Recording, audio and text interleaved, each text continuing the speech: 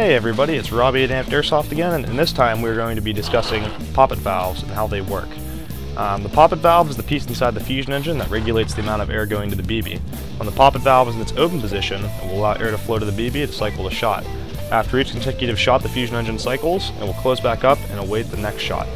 The poppet valve does a pretty good job of regulating the amount of air going to the BB. However, we believe that our low-flow poppet valves will give you better air efficiency on semi and especially full auto whenever the poppet valve uses the most amount of air. So today on this video we're going to be tearing apart the poppet valve and the fusion engine and discovering exactly what makes our poppet valve special.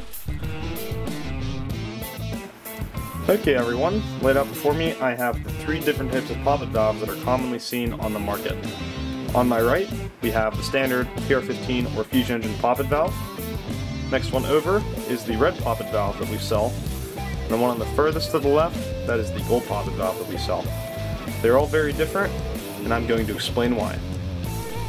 Here we have a standard PR15 or fusion engine poppet valve.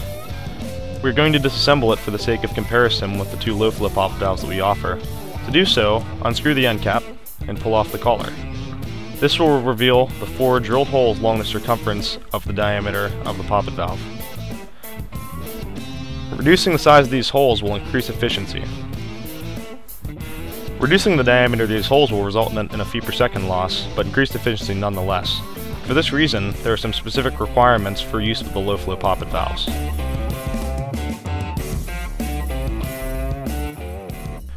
You are now viewing our red poppet valve. As you can see, the diameter of these holes is decreased significantly over the stock poppet valve, resulting in much improved efficiency.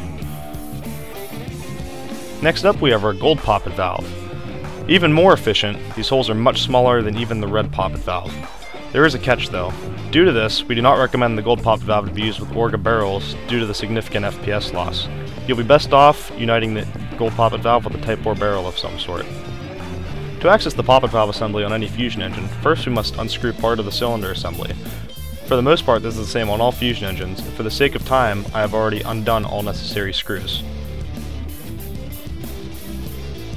Now you are viewing the poppet assembly on your PR15 or fusion engine. Removing the poppet valve assembly can be a little tricky, but I have a technique that I would like to share with you.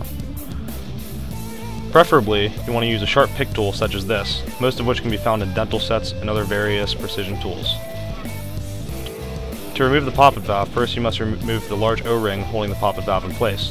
To do this, gently scoot the tool under the O-ring and pull it out gently like so.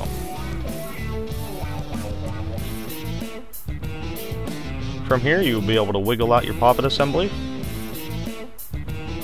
set it off to the side. Note the spots of lubrication on the poppet valve, as you will need to lubricate these again as a step of preventive maintenance. All of our low-flow poppet valves will include the poppet valve itself, along with their replacement O-ring. Be sure to have some sort of pample lubricant on hand, such as the Tech T gun staff grease that we sell. High quality grease is a necessity for the proper function of your fusion engine. To install the new poppet valve, place the poppet valve colored side first down into your cylinder assembly, making sure everything is pressed tight and snug. Once you have done this, we can reapply the O-ring.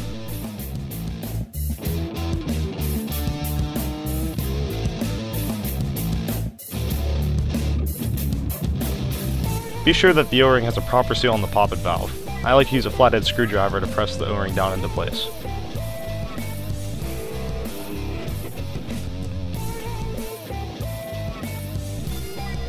The finished assembly should have no imperfections in the O-ring. It should be 100% symmetrical all the way around. If it is not, be sure to press down any pressure points. Now that the poppet valve is installed, we're ready to reapply it to our fusion engine. Make sure that the poppet spring is aligned perfectly with the center of the fusion engine assembly, then begin to screw your unit back together. It is a necessity to have your unit screwed completely back together, otherwise there might be an air seal issue. So make sure you get your poppet and air nozzle assembly tight up against the rest of the cylinder. All of the following chronograph sequences were done with 0.2 gram BBs at varying PSIs. The first test was done at 120 PSI.